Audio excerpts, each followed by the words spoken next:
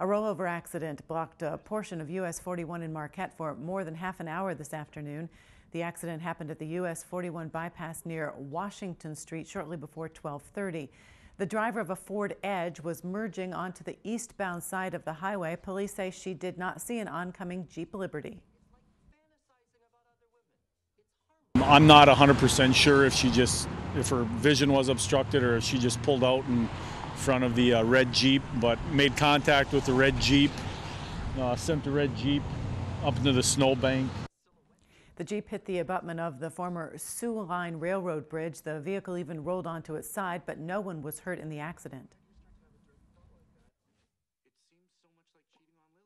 Just make sure that it's clear. Traffic is clear when you know that's a bad kind of an intersection right there, because the angle of the road and the angle of the area right there. So you gotta really make sure that traffic is clear.